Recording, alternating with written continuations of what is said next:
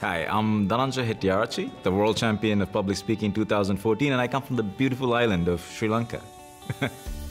There are three ways that Toastmasters help corporates. And I think the first way is helping management understand the art of saying something. It could be how you do your performance evaluation with your colleague. It could be how you handle a board meeting. Toastmasters will tell you, hey, how do you say what you want to say in a manner that improves the communication efficiency? Now, the second way Toastmasters helps is that it has identified specific competencies that are important for specific roles in organizations. It could be technical presentations, it could be negotiations, it could be something where you've got to be in front of the media.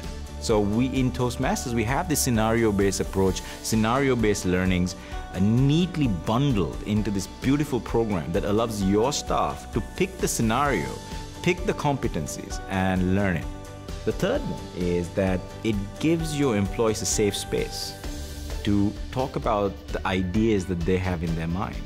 And if somebody is smart enough, maybe if I was the CEO of my company, I'd listen in. And really, you can get a lot of information about how your employees are feeling, what their philosophy is, and what their ideas are. So these three ways are the ways that corporates around the world leverage Toastmasters to help their company culture become more progressive, more transparent, and more networked.